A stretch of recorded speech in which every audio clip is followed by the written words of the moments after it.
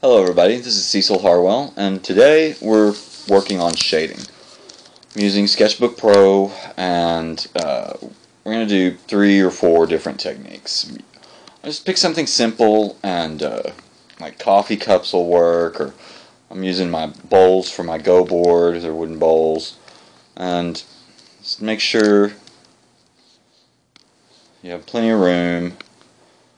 Oops. Clear this and start over, scoot back a little bit. Don't really need the menu or anything because we're just working in one tool at a time. So this first one, we're just going to do some hatching, right? So get your gesture, just let it be loose. It doesn't matter. There'll be marks, pen marks on the final drawing because we're not erasing. We're using pen. We'll erase in a little bit. So okay, I've got my basic shapes. So here's some negative. There's a negative shape right there. There's the edge of the bowl in the back. There's the edge of the front bowl. I'm just kind of going around the objects. Just real loose and light. You don't want to get too detailed too quick, like I always say. You're divorcing yourself from the image, and we're just going for a relationship of shapes to each other.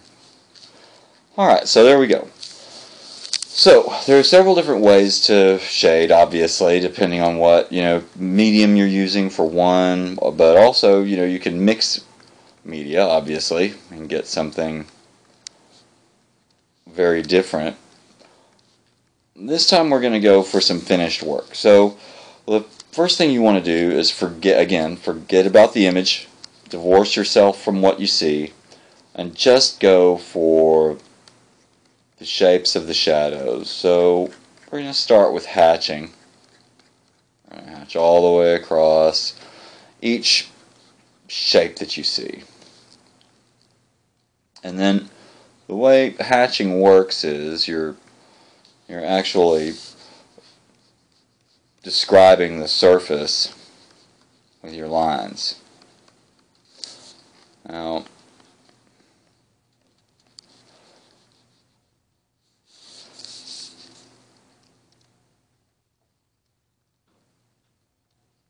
every time you cross hatch, you divorce the surface descriptor from its surface and turn it into an explanation of space, right? So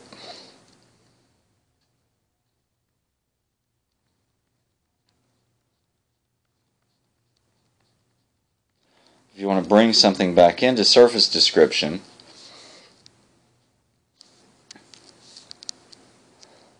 then you need to kind of use the angle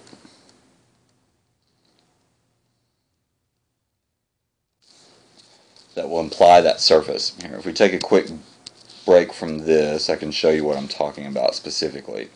Hatching is probably one of the most difficult techniques to master. So what's going on here is what we call visual literacy, right? Like we as Westerners are trained to see an image in a certain way. So whenever you're hatching, cross-hatching, what's going on is the mind is assuming that the crossed hatch marks are a grid. Like we're looking face down, top down on a surface, right? So whenever you make these lines, it doesn't matter what direction they go.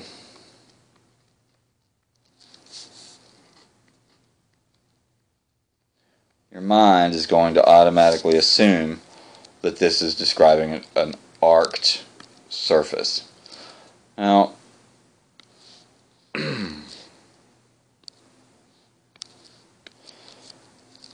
let's say, for example, we just make these lines like this.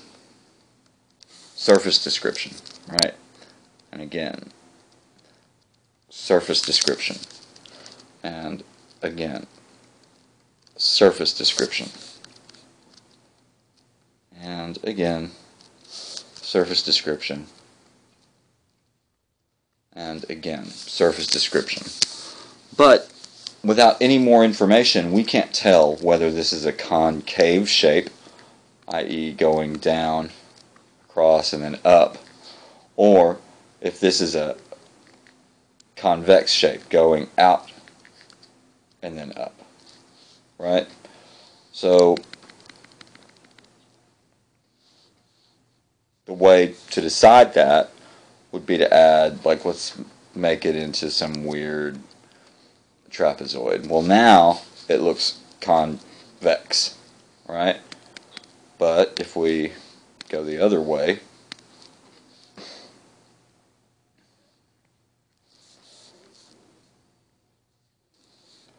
it now looks concave. So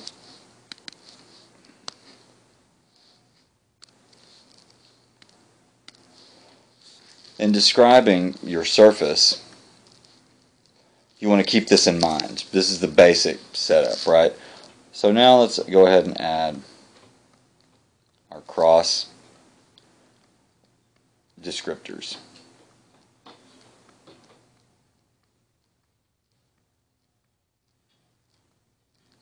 Again, looks like we're looking straight down, so as if this were the top of the table, right? And then here's a slope down, another flat surface, and then a slope up, and then another flat surface.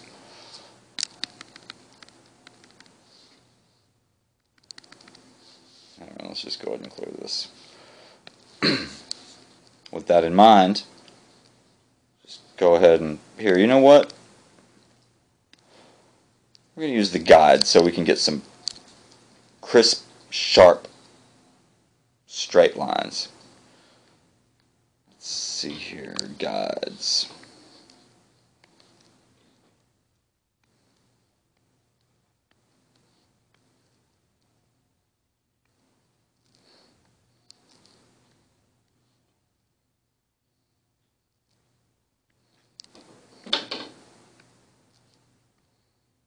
Now this is kind of has some kind of perspective to it, right?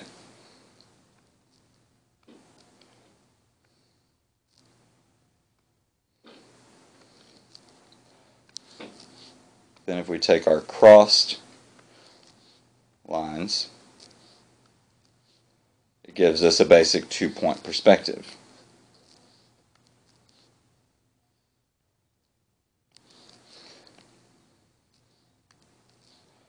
But as you can see, let's redo that one actually.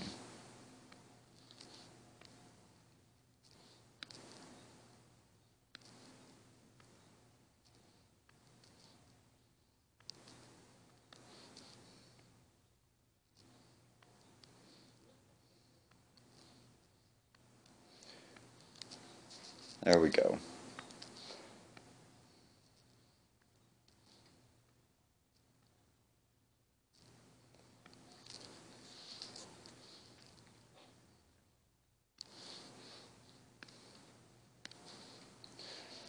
Okay. Now, as you can see, these we're imagining, the mind is naturally imagining that these are grids, right? These are squares, but because they're at angles, the mind automatically turns it into a surface, right? Like this. So instead of it being a circle face down, right, it's at a circle at this angle.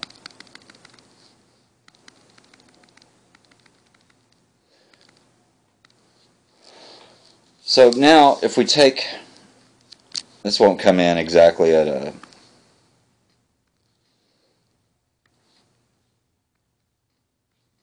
if we take these intersection points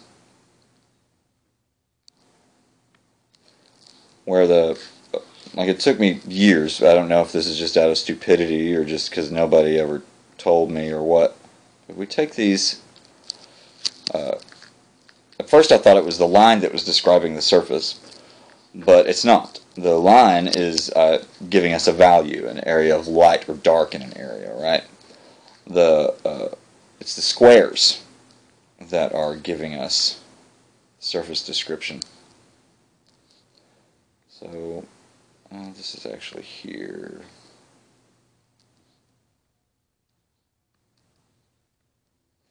Now we're averaging here because these aren't quite, regular polygons. They're off. So what I'm doing now is adding the third set of lines. Well, that's what I was talking about, changing the hatching from surface descriptor. Now we see each one of these points. Oops. Back. X. Now we see each one of these points as an XYZ coordinate, right? Even though they're just sets of lines, so this appears like it's in front of this one, even though it's defined by the same line. So I'll show you in a curved situation what I'm talking about here. Or let's do this.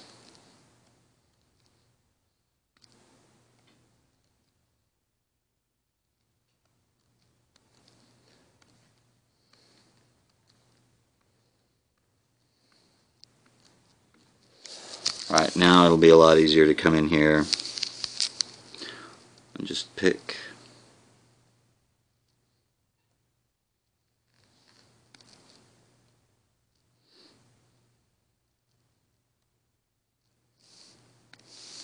where's that one? That should be right here. Right here. Right here. Now all of a sudden these XYZ coordinates expand the space, right? So now it looks like a space instead of a surface. Right, there's another one, there's another one. Right, so sets of parallel lines in three different axes create space, whereas sets of two parallel lines create a surface description. Before we go back to our image, let's look at three different ways here. We'll do it this way.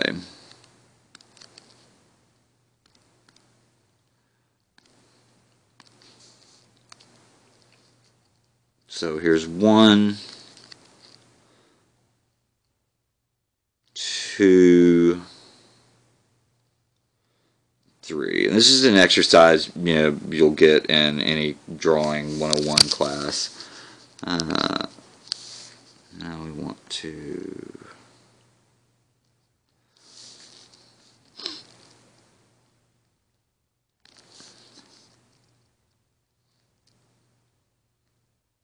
make these as close to perpendicular as I can, but I'm not really worried about it. I'm going to make 6 or 8. Of course, in a design class, whenever you're doing this assignment, they will take off for lack of symmetry or perfection. They're wanting you to use craftsmanship, right? So you do want to make sure that you get all this right. But I'm just, for the purposes of demonstration, okay, it doesn't really matter. Alright, so now we have, since we're talking about shading, I wanted to go ahead and show you how value works. Okay, so I don't need the line anymore. There we go. Alright, we have freehand again. So value is the amount of light and dark in an area, dk. So light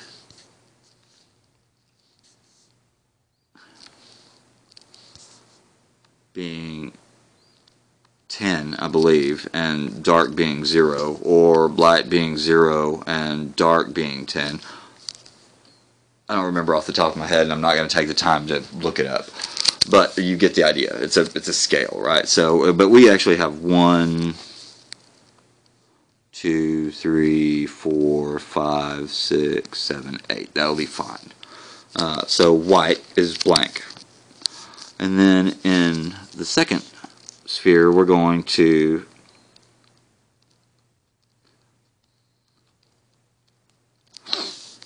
there's 2. Okay, so now we're going to put the lines a little closer together.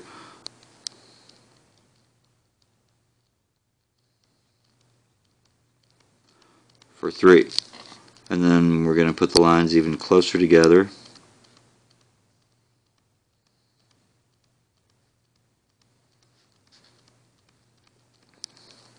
In 4. And then in 5, we're going to keep the lines the same kind of, distance apart, roughly. But we're going to crosshatch.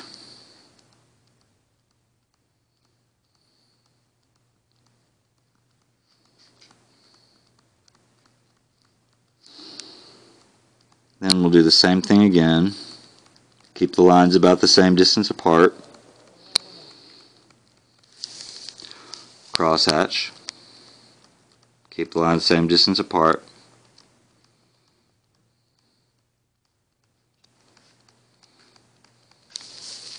Then we're going to crosshatch again.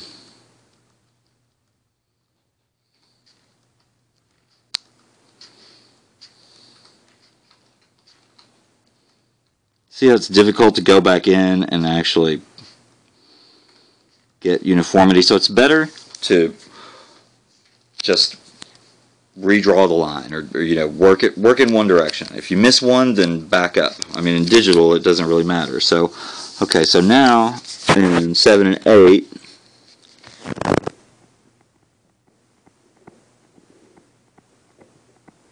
we're going to put them even closer together.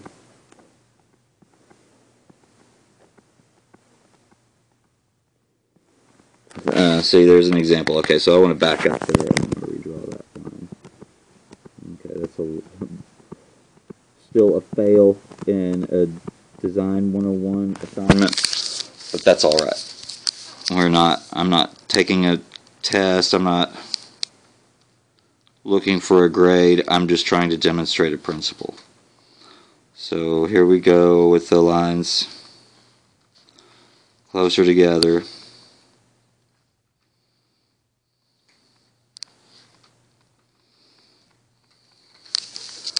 Okay, and then do that again. We could have gone all the way across, I guess.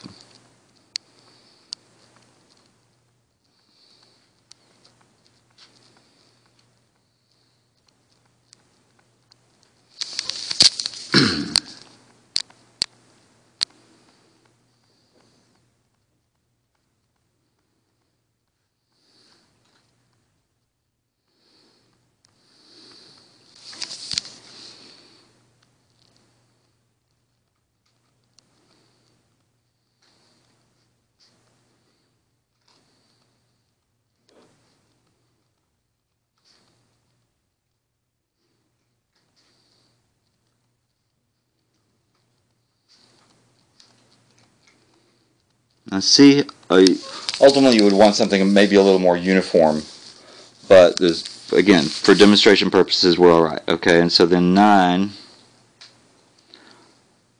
would be like this. And now we're just going back and forth. We're not doing individual lines. That's all one continuous line. And then for 10,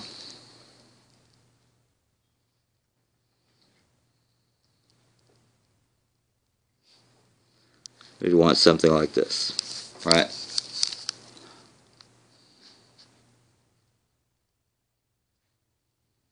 Complete black. So that's how like a hatching shading works. So now we're going to go on to the pencil, and again we have white here. So here are my pencils. I have a 4H, an H, a B, 2B, and 4B.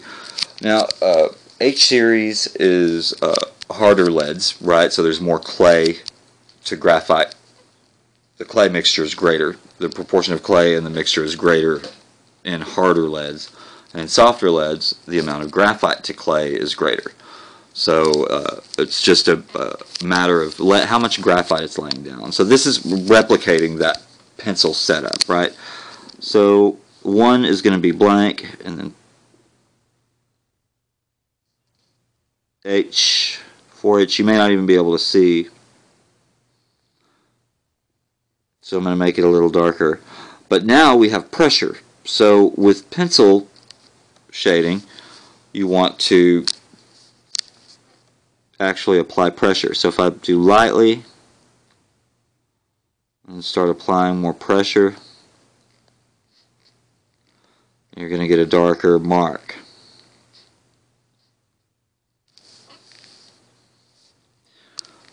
And B,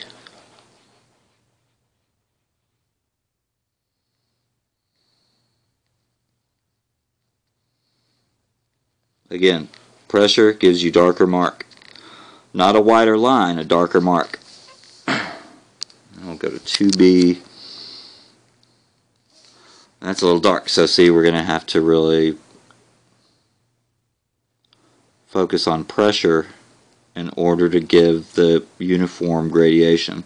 That's the uniformity we're focusing on. We want a continuity from here to here. So this is 10% darker. This is 10% darker. This is 10% darker. This is 10% darker, and so on. So now we'll go ahead and put in 2B in a darker shade, right? Now I'm applying my pressure.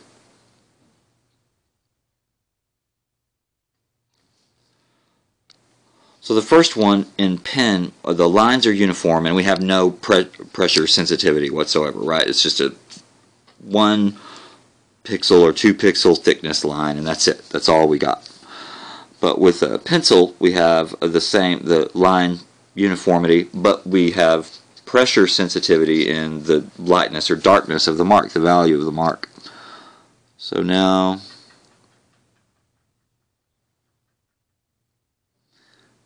this is 2B or 4B. And then we're going to go ahead and put black here instead of waiting till the end. Alright, so now we're applying all the pressure we can, and we're getting as dark of a mark as we can. Okay, so there we go. That's a pencil shading. And again, it's all about pressure. You want to have a really light touch whenever you're making the value closest to white. And then you want to be able to modulate that pressure, that touch, by when you switch to H, or from 4H to 2H, or whichever. I have 4H, H, B, 2B, and 4B. It just gives me the widest scalar variation.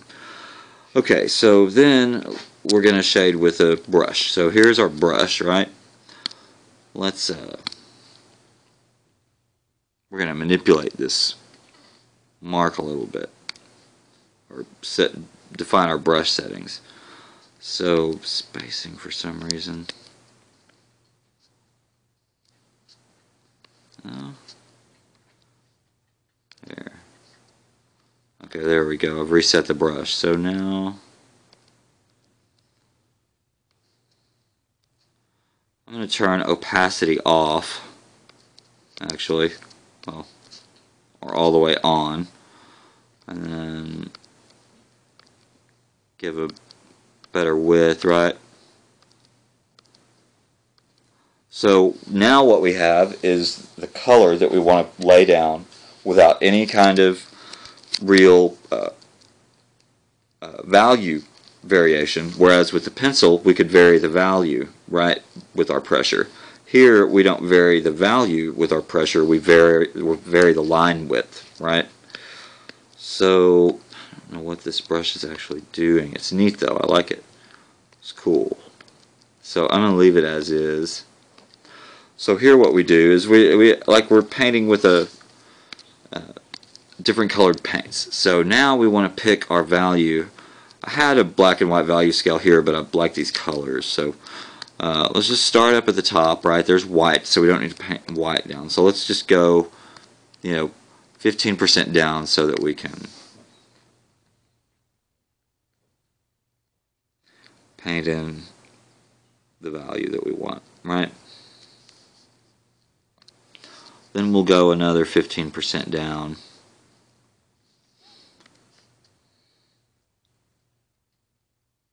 And paint in that value.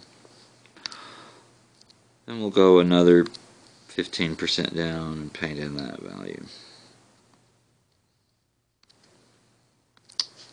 Another 15% down. Again, whenever you're making when you're performing this exercise of, drawing out, use a ruler, straight edge or whatever, and draw yourself out 7 or 10 evenly spaced, evenly sized squares, right, or rectangles or whatever. And then practice, filling them. So here, is this the same color? So now we're ready to switch colors again. Different tools give you different results. So, like if you were actually doing this with live paint instead of digital, then you couldn't just scroll down the color wheel. You'd have to actually mix, black and white, in different proportions in order to get these variations. So then here's our second to last one.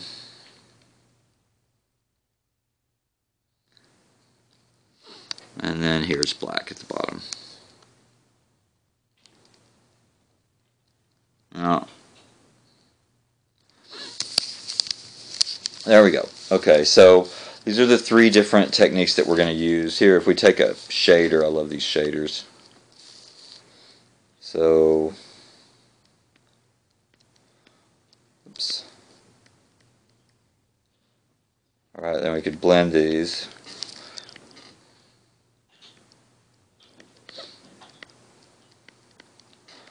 We got puppies, and they're right at the age where they're no longer cute little puppies. I mean, they're still cute, but they're hellions now. They're starting to tear up things and chew on things and get into things. And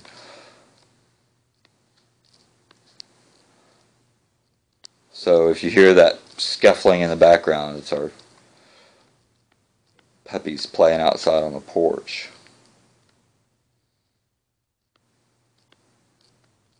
Alright, so with the paint you can do this.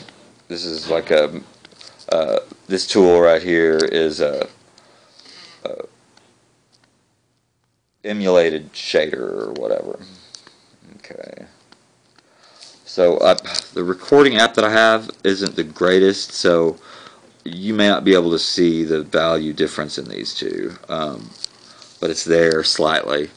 Then again, you could do this with pencil, right? So here, let's use the bigger pencil. Actually gives you a much kind of more uniform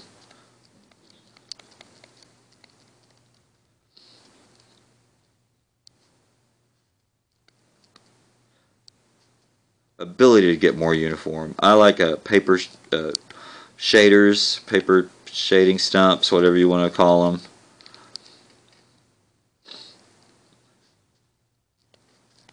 There we go. So now we have this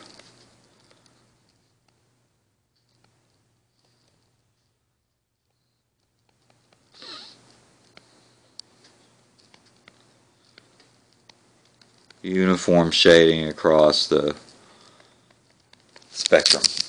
Right, that's what we're looking for. And then obviously if this were an actual, we could do this, in digital. It's not, because it's a pen. It's not actually ink on a surface, so you can shade any medium that you're emulating. But if you're trying to emulate pen marks, which I like to do, I like to draw with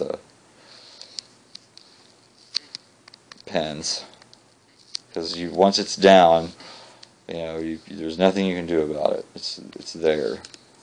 So I'll go back and draw like with other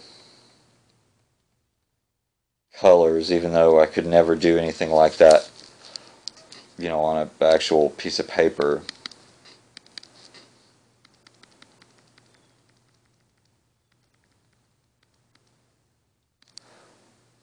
Okay, so this is what we're working with. And I picked the hardest one to show you on, but that's just because I wanted you to see that you could it can be messy, because I've said you can't be an artist without making a mess. So I like that. I think it's true. and it's something I like to live by.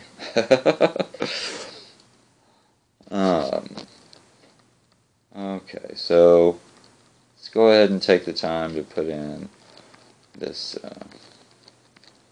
uniform background. The Go pieces are up on the board. So we're not going, because I'm emulating pen here, a pen, I'm not going to erase anything on this one. And I'm showing you the hardest technique first because I want you to kind of see what you're aiming for. You may never, ever, ever, ever draw with a pen and do hatching like this, but you would do yourself a disservice if you shied away from it. If it's not something that you think you would enjoy because it just looks tedious or difficult, just remember that there is such a thing as pointillism. Now, whenever you're shading with lines, always remember to go across the surface of your actual object and try to group value shapes. So, for example, I'm drawing, it connects the shadow of the thing with the object, so it doesn't just look like a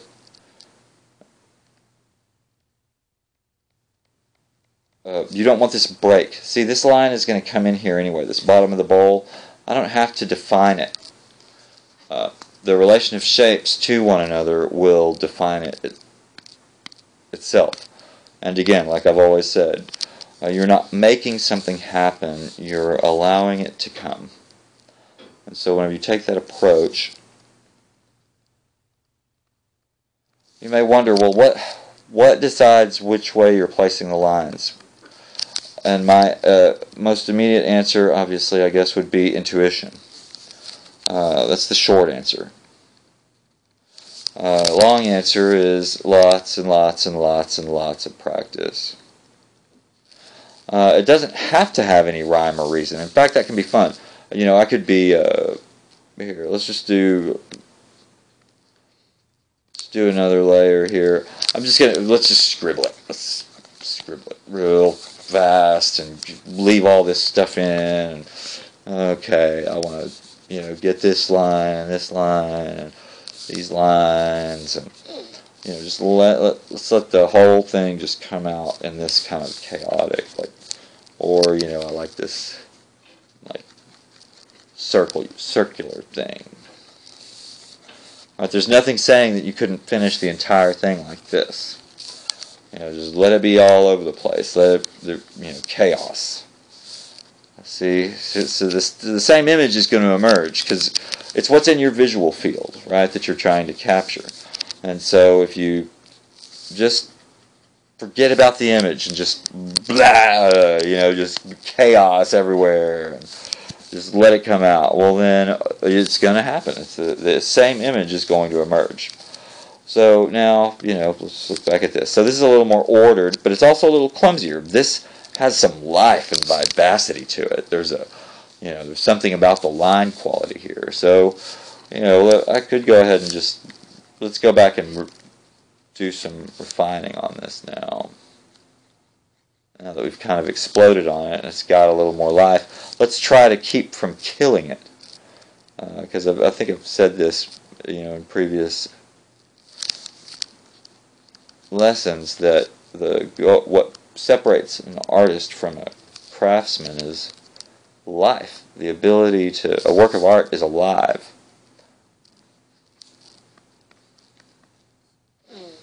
So if we can keep from killing this. Also, there's a tendency with lines like this right here. There's a tendency whenever you're working with a pen, that you want to draw around the object. Well, don't do it. Don't do it unless there's an actual, like here, this is actually a darker line, right? A darker mark. So now I don't want to organize this thing to death. So I'm going to try to let those underlying construction lines, that chaos, that just free flow of energy, kind of, I want to respect that. I've said for a while, actually, that the art is a failure when it attempts to reproduce the original act of creation. So, if you think of the act of creation as sacred, then you want to respect the holiness of that creative act. So don't destroy it. Keep it alive. Let it breathe. Give it plenty of room. That way you don't want to pin yourself in, especially with a pin, no pun intended. You don't want to hedge yourself, especially with pen, because it's a subtractive process. Do you guys know the difference between additive, subtractive drawing or image making processes? See, I didn't even use that as my underlying image, and I have almost the exact same thing right here. Right?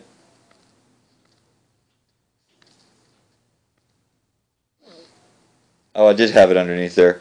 Well, let's do it. Why not? We'll just use both of them. So, let's see here.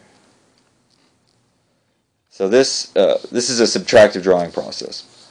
Here, we'll create another layer. So, a subtractive drawing process is one where once you put the mark down, it's down. You can't take it away. It's like in sculpture. Subtractive sculpture is taking a stone or a block of wood and taking out of it, right? So once you remove something, you can't put it back. That's subtractive. And it's the same thing with drawing or painting. Like a watercolor is a subtractive image making process, because let's say here we have some watercolor brushes, I think, in here. Actually, let's switch to Corel Painter real quick, and I'll show you the semblance of watercolor anyway.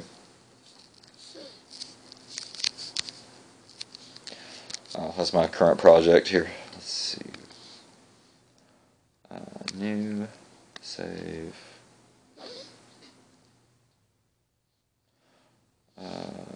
Paint. Create. Alright, so here's our canvas. Let's pick our brush. We're going to stick with watercolor, so I'll go with that one. That's great. Okay, so now we're going to respect the watercolor effect, right? And we're going to not erase anything or blend anything. It's going to be pure pure subtraction. So, okay. Again, just gesture. This is, if we want to draw at first, right? Or we could make the brush size even bigger. Here, let's switch brushes. I think that's a bigger brush. Actually, it's kind of small.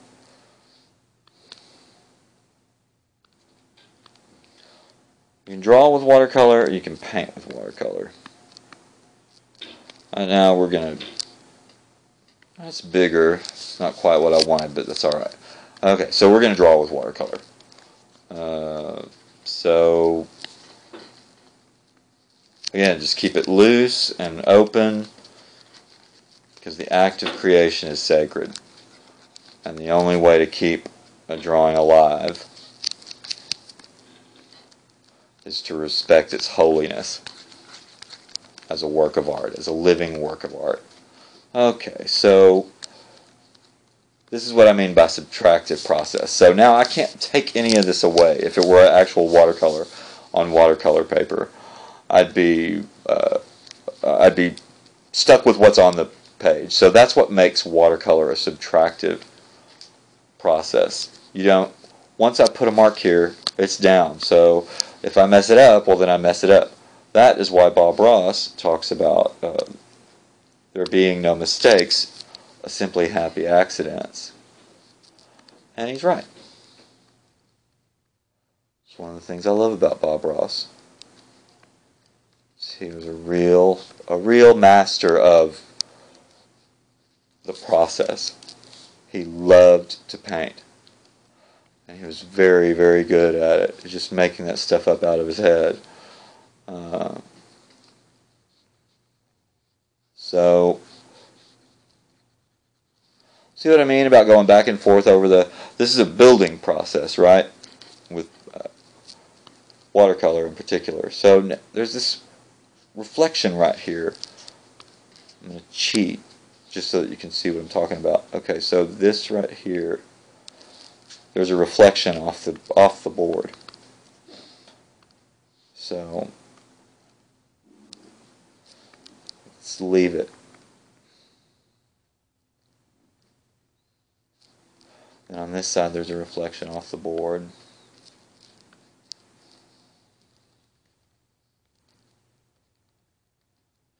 Again, the nice thing, I was pressing real hard there for a little while. I'm just layering with watercolor. It's opacity, right? So most watercolors are traditionally translucent. You have gouache techniques where you can where you have some opacity, but don't let it fool you. There's not a lot of room to, like, you can't put something down with gouache and then paint over it and expect it to recapture white, right? So it's just not possible. You're always gonna get something like I'm trying to think of an example.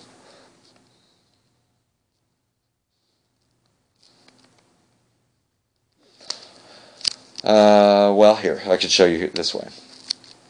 Alright, so I'm working with black, but I'm at what level of opacity? This is my opacity level, so I'm working at 18% opacity. I had it on 18. There we go, that's close enough. So if I go back in here with white, right, that's the kind of gouache effect you're going to get. So it kind of gives you this ability to paint over black, but not like you would want in like with acrylic. It gives you, that's an additive painting process or image making process. You can always put something down on top of it is what that ultimately means. So I've now turned this into a gouache watercolor, which is a semi-additive process, right? Because I can add white, but I don't really want to do that. I want to go back to black. So now we're just trying to capture the shapes here.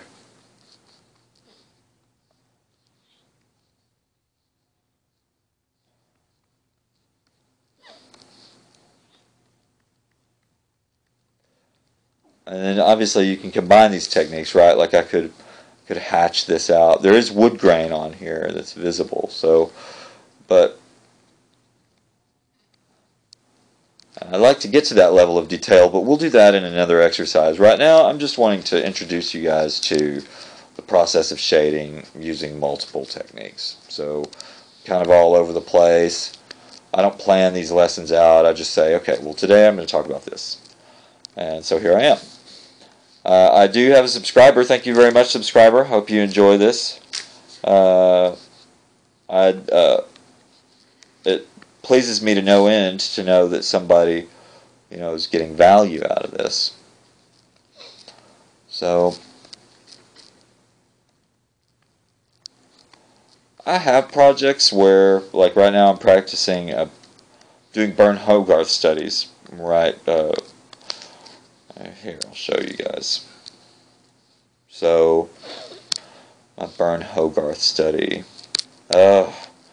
Sketchbook does this. It just dies with a save and exit.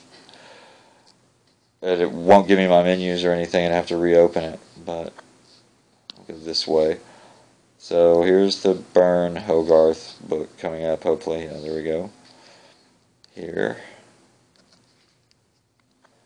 And then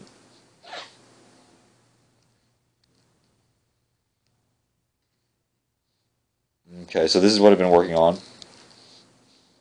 And yeah, see, it didn't even save that pen sketch. But like I said, you don't get attached to your work. Let it grow. Oh, come on. There we go.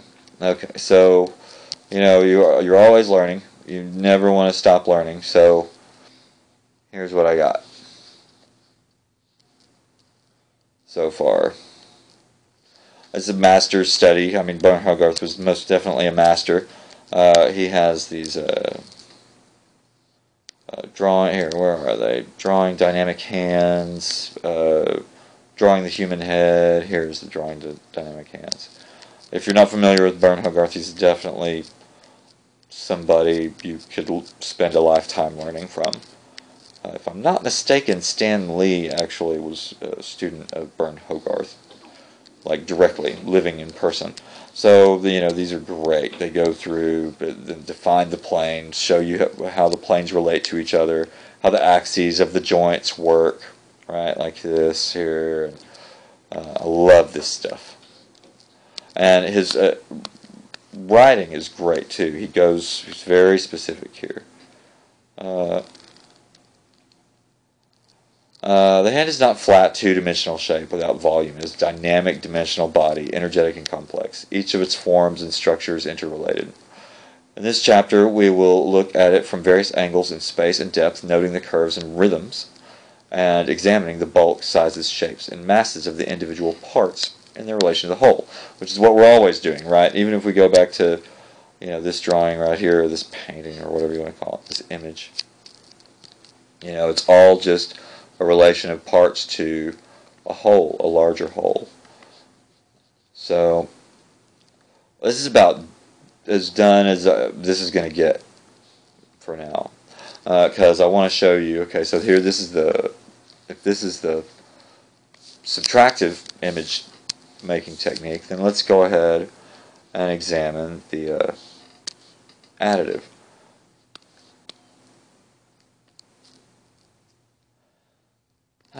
Delete. Yes. Here, actually, let's just go ahead and close this. Discard. Um,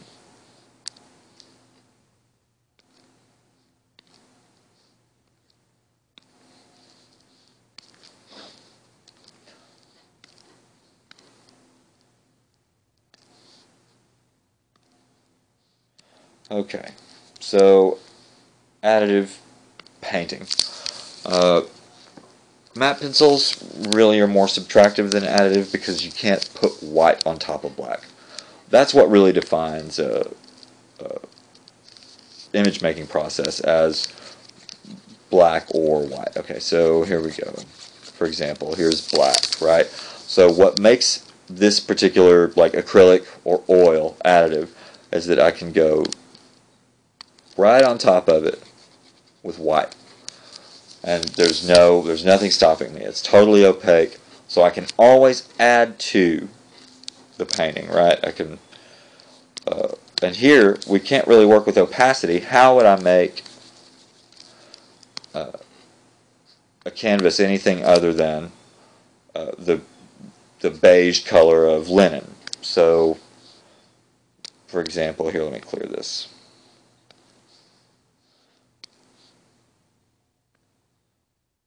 That's more like the color of a canvas, or like that, or somewhere in there maybe, something like this, right? So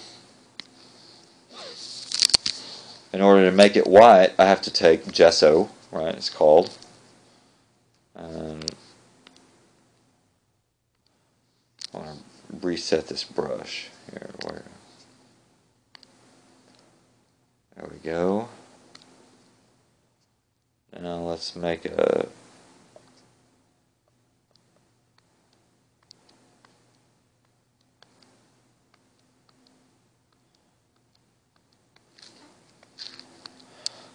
Oh, that's the pen, that's why. Okay, I want to reset that one. There we go.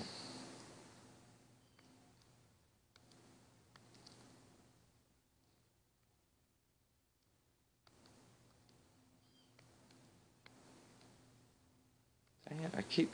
There we go. Why does it keep setting me on the pen, I wonder? What I'm trying to do is set this brush. Oh, there we go, reset. Reset. There we go. Okay. So we're going to leave its opacity at the level it's at. But we're going to set the maximum and minimum, right, so we can make it large. That way we can paint, right? So now we're getting closer to emulating painting. But, so I'm going to pretend I'm gessoing this canvas, right? Okay, so now we have white. Doesn't really matter, I could leave it gray. I'm just demonstrating that what we have is a additive process. So now we're not adjusting opacity or anything, we're just working with paint. So let's go back to our object, right? Whatever you have. I have these two bowls, so bam, I want to do it like that. Okay. I'll go ahead and paint behind them. Then I like to see a little lighter around the bowls. Actually, there's this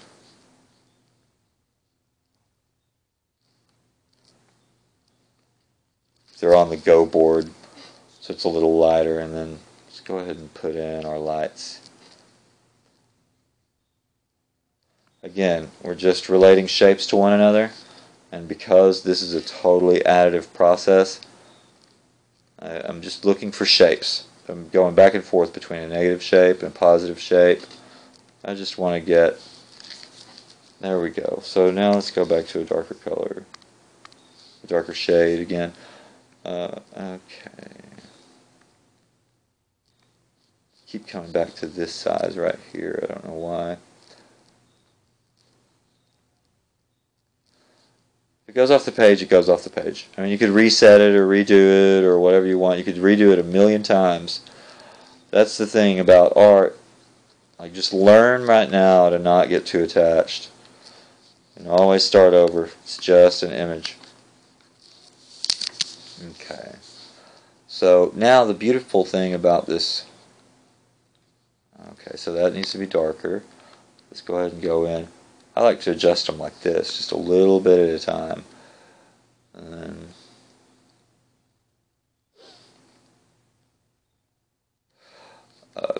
I've said this before, but it bears repeating. In my figure drawing class, my professor was like, "Don't get too detailed too quick. You're getting bogged down in these eyes and fingers whenever you still don't even know the relationship of the thigh to the knee or to the ankle." And so I was like, wow, okay, never even really thought of that. Okay, so if we were working in paint, we could turn around and blend these together here. I think I need a bigger brush. That should be big enough. And there are properties to this brush too. Strength. Set the strength a little higher.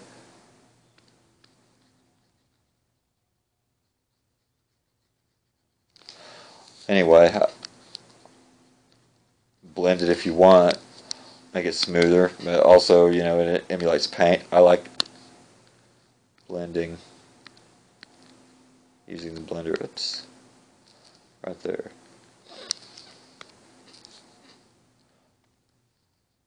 Right now, I'm enjoying putting this as if it were paint. One layer at a time, one shade at a time. So we'll move to a smaller brush whenever we have a little bit more of what we want down. But in the meantime,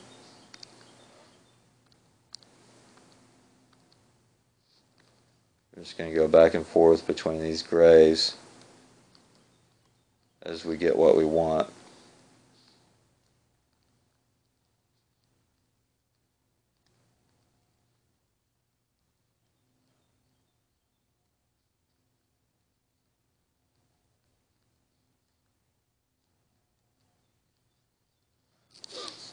And you'll find that, okay, well, my background is darker than I have it, so just layer it up again. Again, there's a life here. There's an original act of creation that you don't want to capture. It's like Taoism, right? The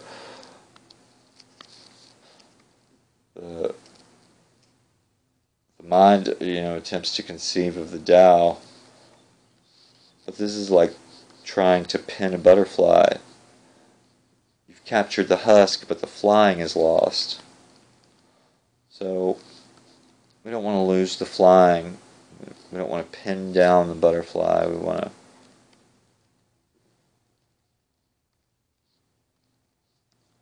to keep the activity or the drawing or the painting or whatever, the work alive.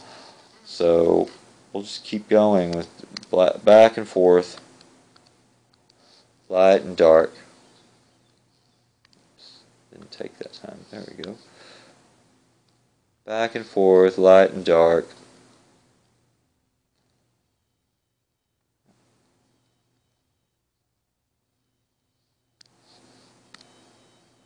Blood sugar meter.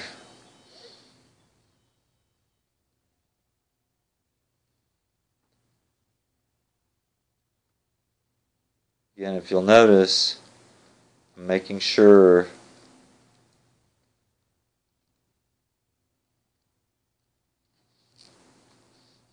I'm just comparing shapes to each other. I'm not trying to draw an edge of a bowl or anything. I'm just trying to relate shapes to each other. And the painting dies when I stop doing that.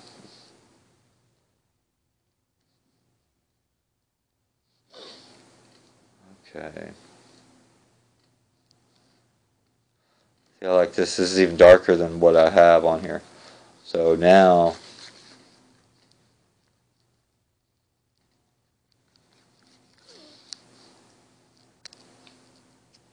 I'm going to go all the way down to black. I'm going to use all 10 value shades in something like this. So, even though there really is no such thing as black. And using black can kind of make a drawing or a painting look unnatural. But I just kind of want to define those areas. See, that's too dark for that area. So, and it's too dark for the background. So now we found our baseline in the background. So now let's work our way back up. So I like this. We're going to cut back into this. Instead of looking at dark shapes, now we're going to look at light shapes. So where's a light shape here? Like that.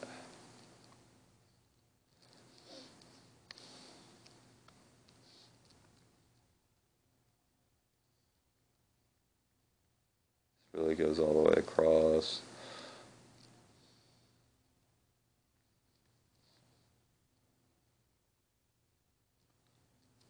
Goes in here.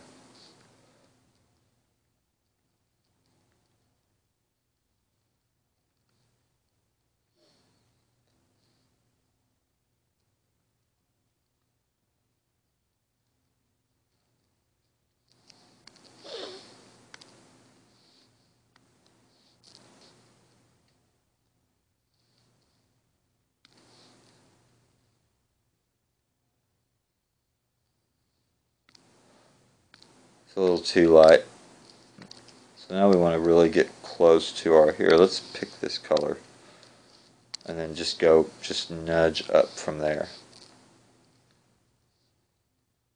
There's a lot of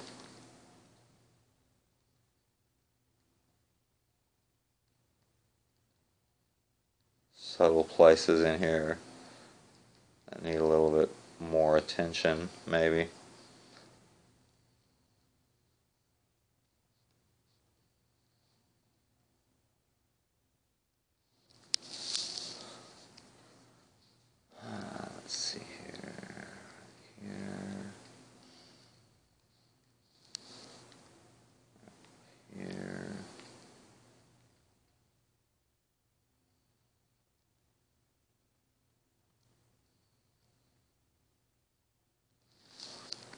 And again, just a little nudge up from there. And then we'll cut back into this.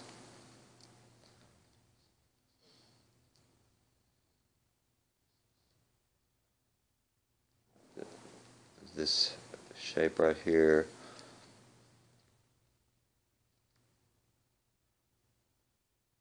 It's the back of the go board. It's not that dark. So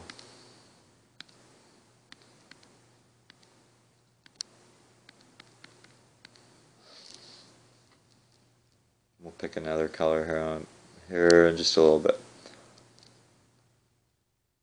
First I want to make sure I get this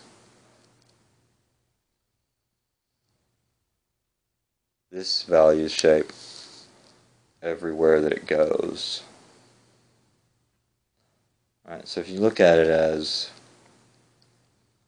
a series of value shapes, so every color that I'm picking, I'm putting somewhere on here. Alright.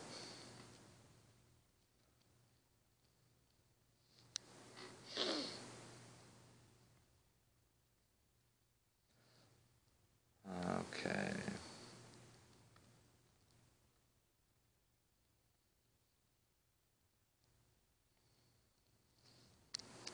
Let's go back down to this one.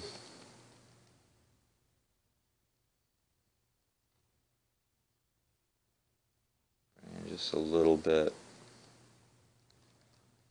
here. There. There.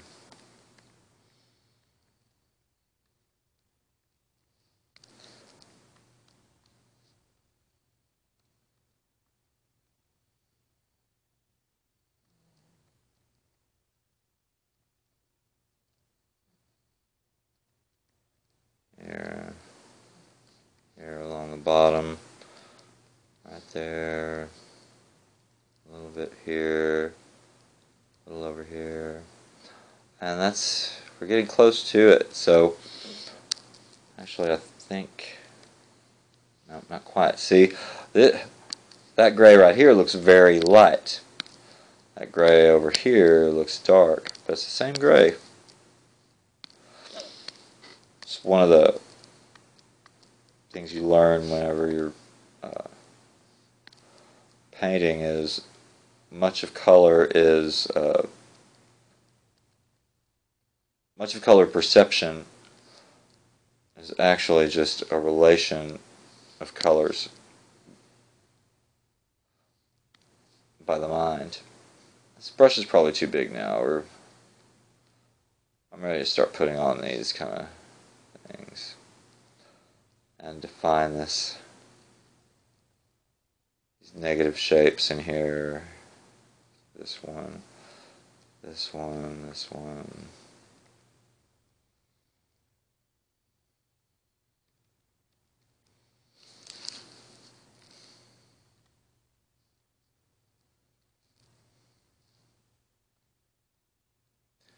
A little bit here, just a little bit there.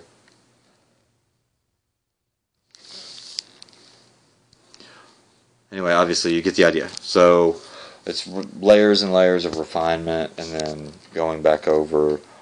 I mean, you can make additive processes opaque, right? There are techniques for that. All I have to do here is adjust my opacity, right? Oh, that's my size. So let's bring it down, my opacity. Alright, so now I can come in here and draw more.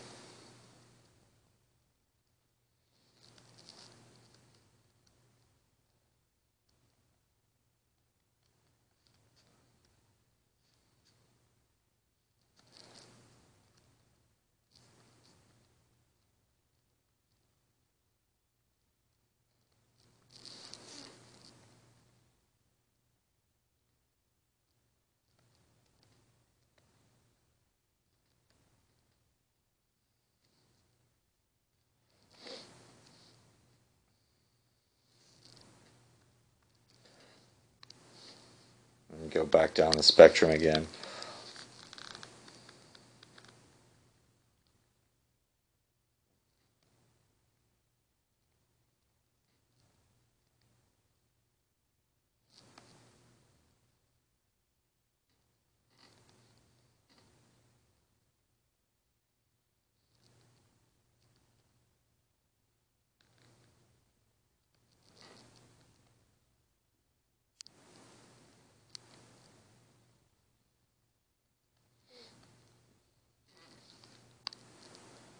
Right, because there's no real black again. No real black, no real white. So just ever closer approximations to either one of those.